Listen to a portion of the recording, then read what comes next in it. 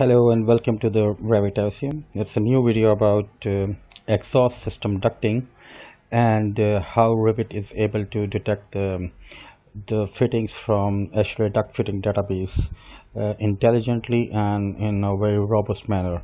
So let's have a look, and this is a fitting.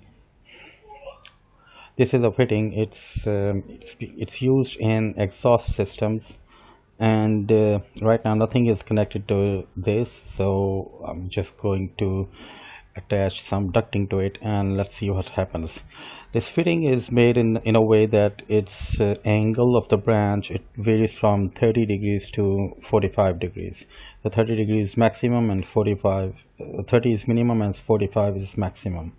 It doesn't accept any other values. If I keep it 50, it will keep it 45 as maximum.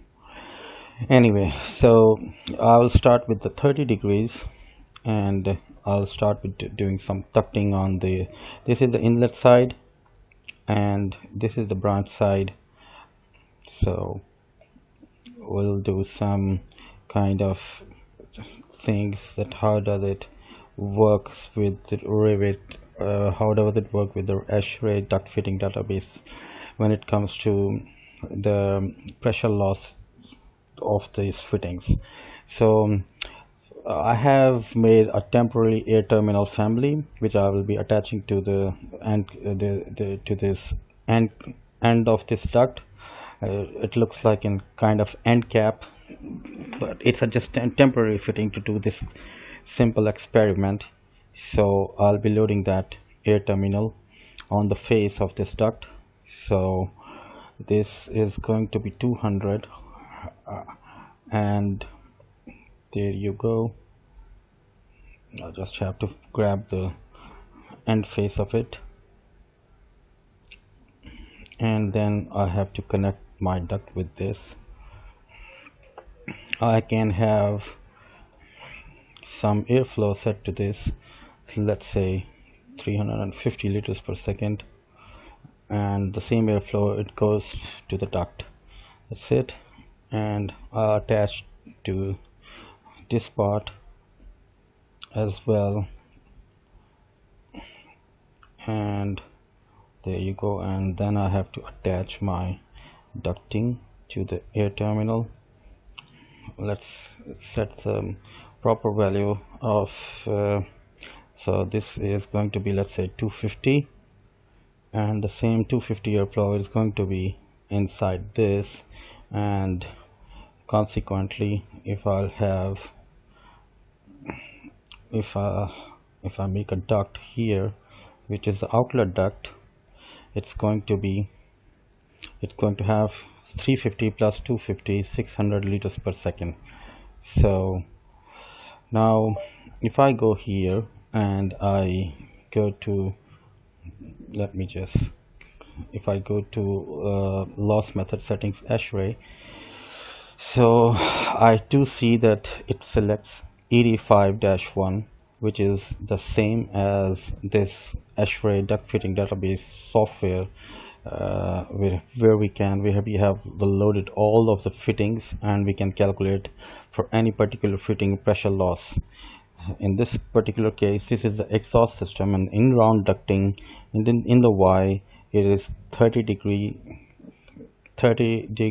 this fitting, where the branch is connected at an angle of 30 degrees with the main duct. So that's the fitting, and it's getting picked rightly. Now what I'm going to do is I'm going to change it to, instead of 30 degree, to 45 degree and see what happens. So let's say I delete this duct and the air terminal, and I select it, and now I go to the angle and keep it 45 degrees. Then I'll make the new duct, and also I will attach my air terminal to this, and there you go. And again I'm going to select the 250, so that we have again this 600 as total airflow here. That's for qualifying. And now when I will select this, it's the same fitting. I didn't change the fitting except I changed the angle here. And now when you will see that this fitting is changed here, it is again selecting or picking up the correct fitting, which is ED52, and that one this time is 45 degrees, which here this one is ED51 30 degrees, and the next one is ED52, which is with 45 degrees. And if you do the calculations here by going into analyze and duct pressure loss report, it will do exactly same calculations if also done by here. But before we do that, let me show that what will happen if I set any other angle other than 30 or 45 degrees. So let's see what will happen in that case. Would Revit be able to select some proper duct fitting table or not? So let's have a look. So I'm going to delete this duct again, and this time I'll choose some angle between 30 and 45. Let's say I choose it to 35 degrees, which is this, and I'll draw the duct. There you go. And now I'll attach the air terminal quickly,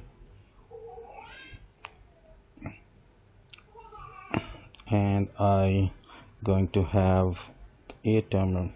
I'm going to have airflow set, and airflow is set.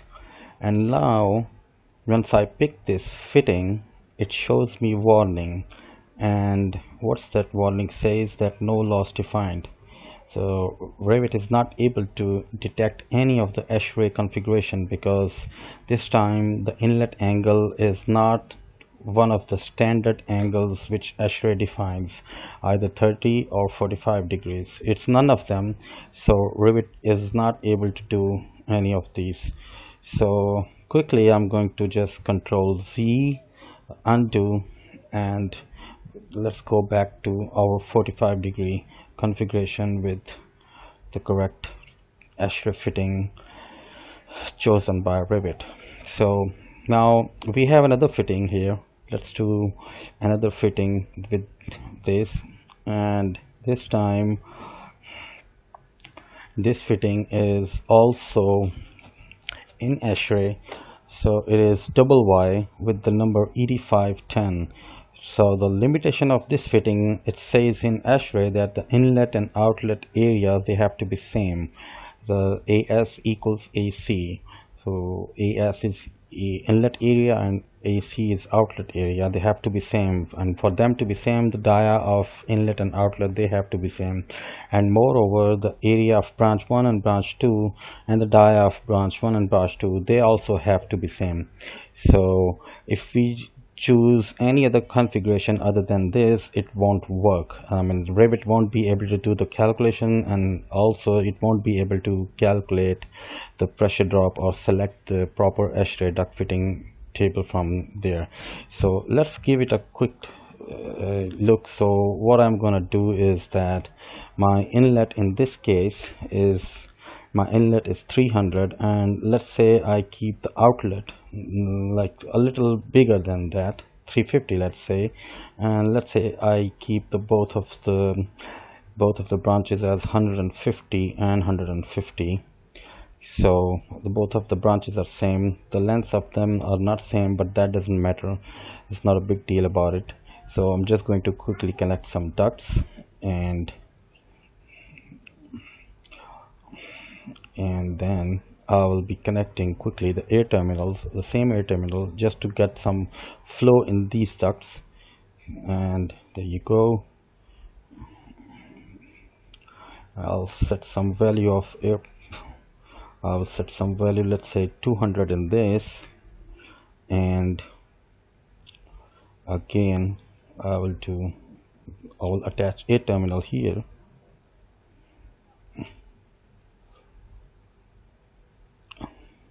and this time also I'll keep, let's say 250, I'll keep here 275 instead. So in this case, I will have some airflow in the outlet of this fitting, which will be the sum of the inlet plus the sum of these two branches.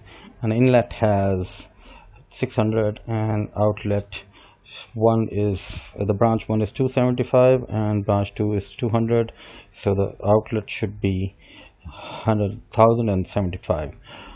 Now if I select this, it gives me the same warning again, which says that it's not able to pick any of the table here.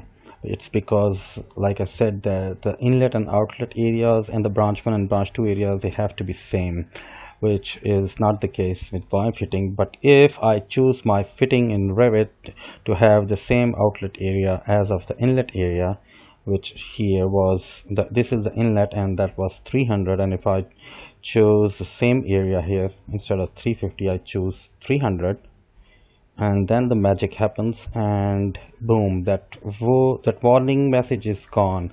And if I select this fitting again and I click this button, loss method settings, there you go, I get the same fitting 85-10 inside Revit. And if you go to analyze, and do the pressure loss reports and use this 3, let's say, there you go, it calculates all the pressure losses of every single inlet and outlet and branches, just like here it does in this software. It does. If you change the values, 200, 275, this value, by the way, they don't match with this with the Revit values. I think the areas are same, but not the flow rates. But anyhow, the branch 1 pressure loss, branch 2 pressure loss with the loss coefficients, they are likewise we do get this pressure loss values exactly the same as of that software. So hope you like this video and hope you learned something out of it. Take care and have a nice time. Bye bye.